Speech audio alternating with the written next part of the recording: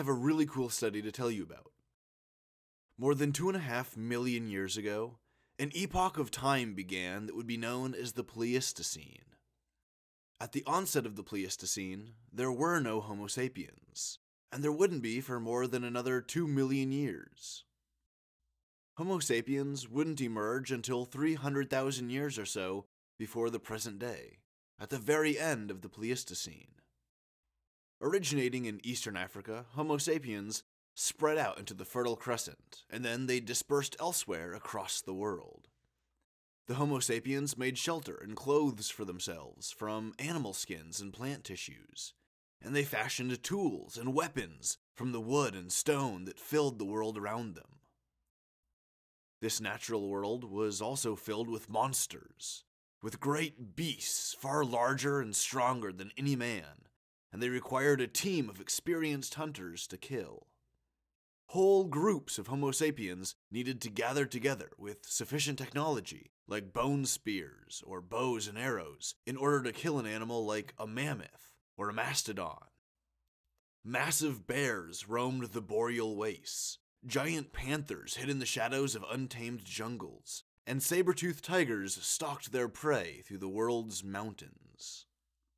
One such beast in the Paleolithic world was the Megatherium, the giant ground sloth. These were also massive mammals, like a bear in the shape of their body, like an elephant in size, but with longer arms, longer curling claws, and a face that had features of both sloth and a bear.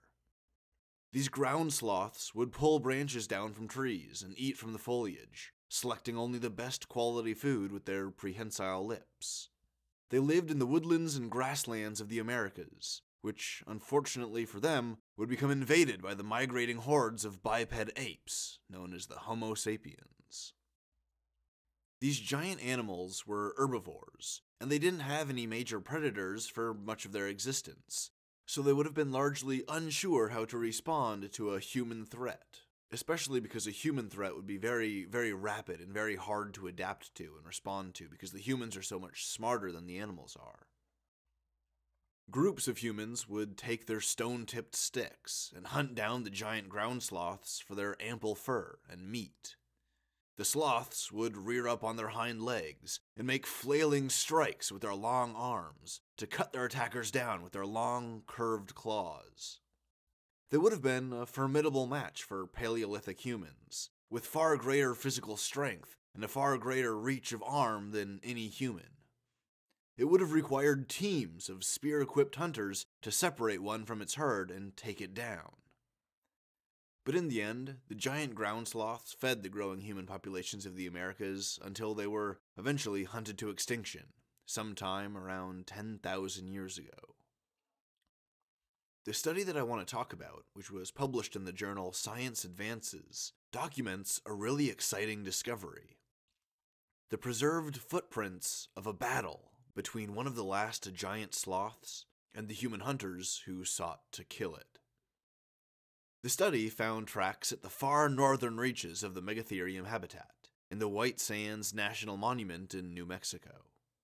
In the words of the researchers, their efforts, quote, revealed tracks and trackways of Proboscidea, mammoth, Folivora, ground sloth, carnivore, canid and felid, and Arteriodactyla, bovid and camelid.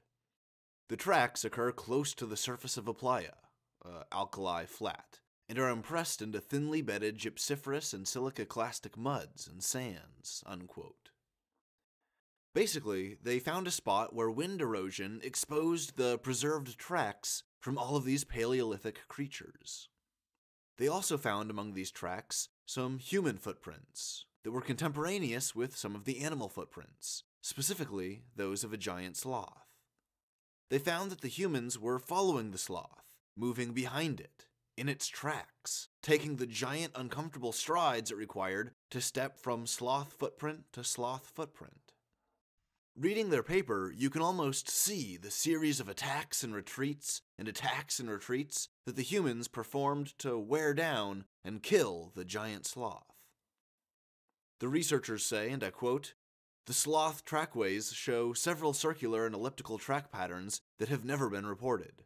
They consist of one or more deformed pest tracks, surrounded by a circle of irregular impressions, which show evidence of Manus claw marks." Unquote. Skipping a few sentences ahead, they also say, quote, "and they appear to represent heel or pivot traces. In one case, a line of human toe impressions leads to the circle center, suggesting that someone approached on raised toes. In another, an adult human track occurs in the middle of one circle. These structures occur both independently and in association with overlapped human sloth trackways. Sloth trackways show sharp changes in the direction of travel. These inflections are associated with concentrations of human tracks. In the absence of human tracks, sloth trackways progress in a straight or curvilinear fashion." Unquote.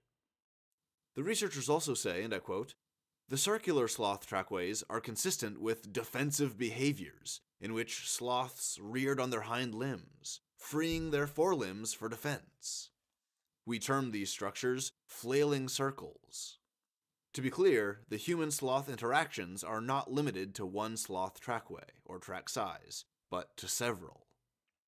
It is, however, difficult to say definitively whether the sloths were traveling as a group, and therefore were being collectively harassed, or whether these features represent successive harassment events. The co-location of these trackways favors the former, in which case the results have implications for the social behavior of sloths." Unquote. By compiling all of this spatial and temporal data, the researchers concluded that these tracks were made at approximately the same time, meaning that the sloth and the humans represented here were interacting with each other in real time.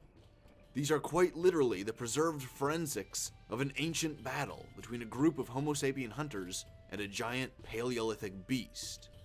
The sloth would have stood there on its hind legs, swinging around and scraping the ground with its long claws on the end of its long arms. It would have tried to slash and slice all of the human attackers. And the humans, meanwhile, would have probably been surrounding it in a circle, holding their stone-tipped spears and making jumps and jabs to try and poke it, and slice a muscle or cut a nerve, or maybe poke it in the eye or the ear, anything to disable it and bring it down to its knees.